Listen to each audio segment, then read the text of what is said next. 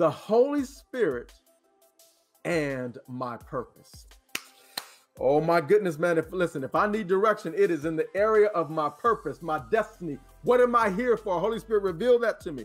We need pinpoint accuracy and the accompanying power of the Holy Spirit when it comes to our assignments. We've got to figure out what is our destiny, what is our purpose. Listen to this, listen to this, listen to this, listen. Whoa, whoa, whoa, whoa, whoa, whoa. Discovering your God-given purpose is the one step to being a good steward of time God has given us while we're here on the earth. Let me say that one more time.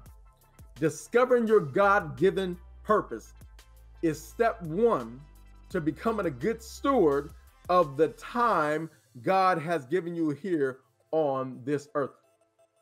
That's where we want to be.